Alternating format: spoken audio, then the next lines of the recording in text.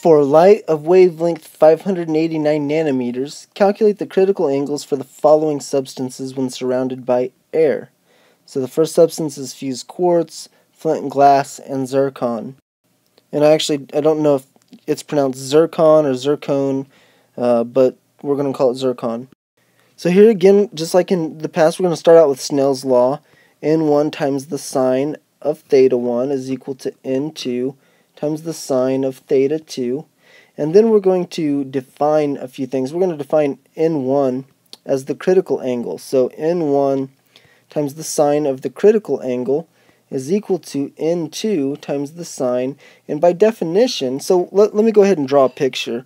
This has to be a sine of 90. I'm going to draw a picture and show why. So we have a substance, let's say a block of zircon, and there's a light inside of it, and it's traveling this way, it hits here, and whenever it leaves, I'm going to change the color, whenever it leaves, it's going to have an index that's a little bit wider. So because this N2 we're going to call air is N2 is lower, 1.000293, than zircon, then which I think is 1.9 something off my head, then it's going to bow out away from the normal vector. As it continues to bow out away, the sharper and sharper this angle gets. It's going to continue to get sharper until eventually it's at a 90-degree vector with the angle of incidence. And once it hits that 90-degree angle, it's going to have total internal reflection. In other words, none of the light that hits the surface is going to escape. So if it's not escaping, it's got to be bouncing back in. So N2 is going to be times the sine of 90. The sine of 90 is equal to 1, so that gets dropped off. So then the critical angle is going to be, so theta C is going to equal N2 over N1, and this is the sine of the critical angle.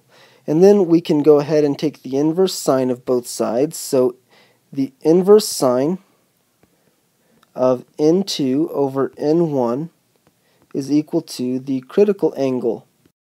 Now remember, N2 is air, 1.000293, and N1 is going to be the index of refraction for your material. And so you have a bunch of different materials.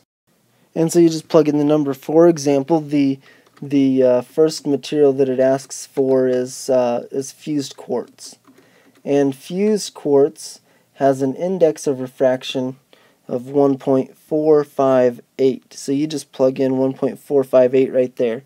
The second material that it asks for is flint glass, and flint glass has an index of refraction of 1.66.